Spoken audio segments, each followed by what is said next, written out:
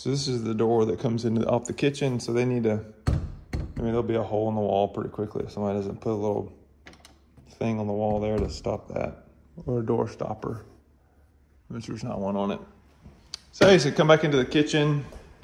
Now we're gonna go back here to the back part of the house where there's 2 bedrooms and 2 baths and the laundry room. So right here off the kitchen, kind of come into the laundry room, got your hot water heater right here, it's electric. This will be your dryer vent. Here's your dryer plug and washing and dryer hookup, or washing machine hookup.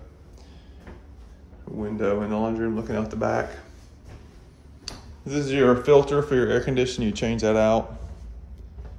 There's your stairs where you pull down to go into the attic.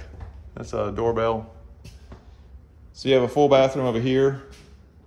So this is a bedroom, and across the hall would be a bathroom for it. Same flooring.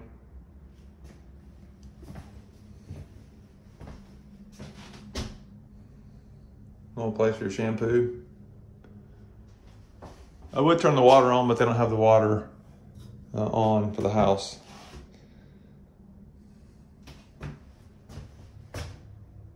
Little single sink in here.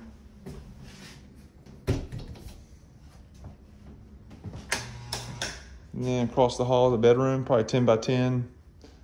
Nothing fancy. It's a little bedroom. It's a closet in here. Goes pretty deep down that way. Overlooks the front porch.